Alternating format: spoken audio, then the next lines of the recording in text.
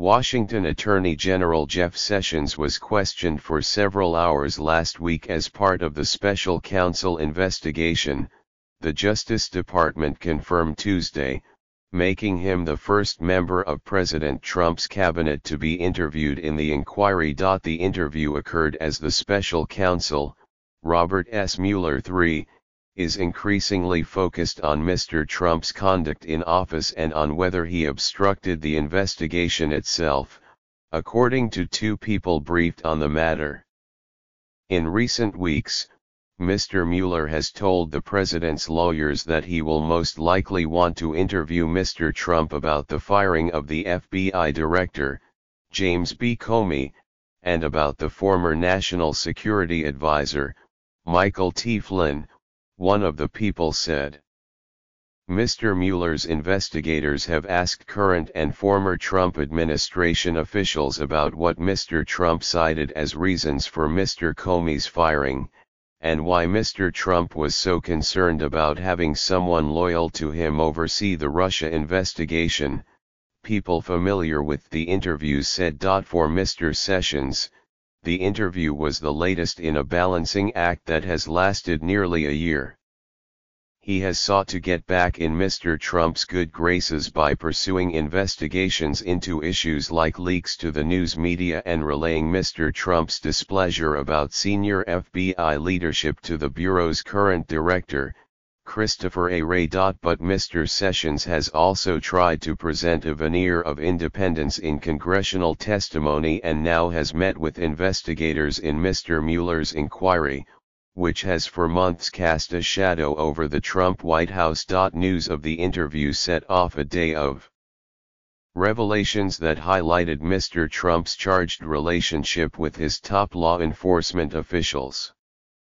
According to a person briefed on the matter, Mr. Comey met last year with Mr. Mueller's investigators to answer questions about memos he wrote detailing interactions with the president that had unnerved him. In remarks to the media in the Oval Office on Tuesday, Mr. Trump said he was not troubled that Mr. Sessions met with the special counsel, and he denied a report that Mr. Wray had threatened to resign. He didn't at all, Mr. Trump said of Mr. Wray, adding, "He did not even a little bit.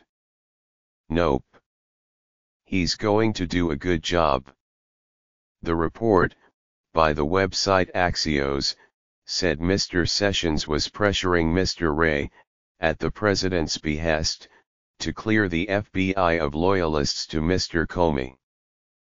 But Mr. Wray responded that he needed to move at his own pace to make changes, and that if Mr. Sessions and the president wanted replacements made more quickly, someone else would have to do it, a person familiar with the exchange said, adding that Mr. Wray stopped short of threatening to quit. Mr.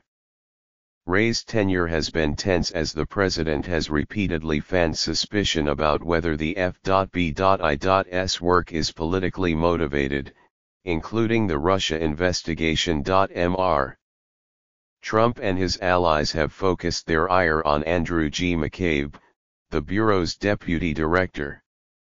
Mr. McCabe's wife was a Virginia state Senate candidate in 2015, and she received donations from the super PAC supporting the state's governor at the time, Terry McAuliffe, a longtime ally of Hillary Clinton's. One person familiar with Mr. McCabe's meetings with the president said there had been a small handful of encounters between the two the week Mr. Comey was fired, as Mr. Trump was deciding whether to name Mr. McCabe the acting director. At one of the meetings, another person said that Mr. Trump asked Mr. McCabe who he had voted for in the 2016 presidential election. Mr. McCabe said he had not voted. The meeting was first reported by the Washington Post. At their final meeting, Mr. Trump offered him the job and told him he planned to give him the role of acting director, and that the president planned to make a rally the troops appearance at the FBI headquarters that week. Mr. McCabe responded that it would be a risky move for the president to show up at the building after firing a well-respected director, So Mr. Trump scuttled the trip, citing scheduling conflicts. Though Mr. Wray has resisted the pressure to change Mr. McCabe's role, he has begun to alter the F.B.I.'s leadership. He removed James Baker, the general counsel for the Bureau under Mr. Comey, and replaced him with Dana Boent, the United States Attorney for the Eastern District of Virginia and the acting head of the Justice Department's National Security Division, according to a person familiar with the move. Mr.